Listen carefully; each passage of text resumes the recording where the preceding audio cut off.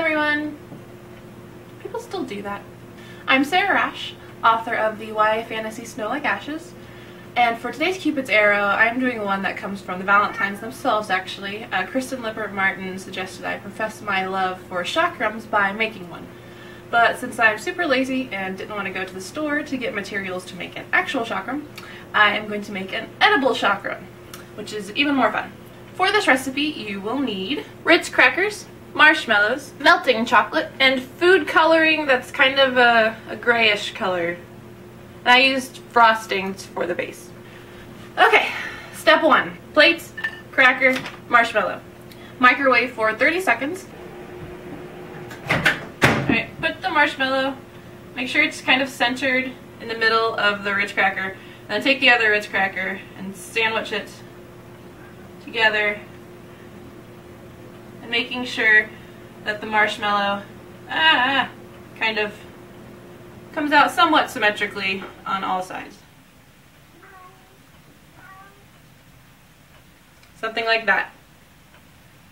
Alright, so then you're going to take your grayish frosting food coloring concoction here and color just the marshmallow gray. Once your chakram, once the marshmallow is completely painted with the grayish color, take your melting chocolate, put it into a bag like this, and melt it like this. Cut the tip off like a medium-sized hole, and then make down the center of the cracker a squiggly S shape. So in between putting the squiggle chocolate on the cracker and now, my camera ran out of memory, so I had to plug it into my computer to transfer the videos, but iPhoto was updating, so 2 hours later I can finish my video. After you draw the squiggle of chocolate for the handle, that's pretty much it. I was so close to being done with this video.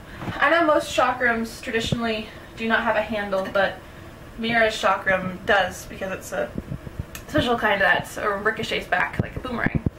So when you have that handle and everything's done, it'll look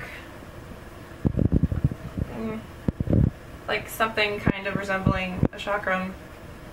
Maybe. I kind of winged along this whole thing, in case you couldn't tell. But yeah, there you have it, how to make an edible chakram that I am not going to eat, but you could if you really, really wanted to. I recommend just eating the melting chocolate straight out of the bag. Thanks for watching, and have a great Friday.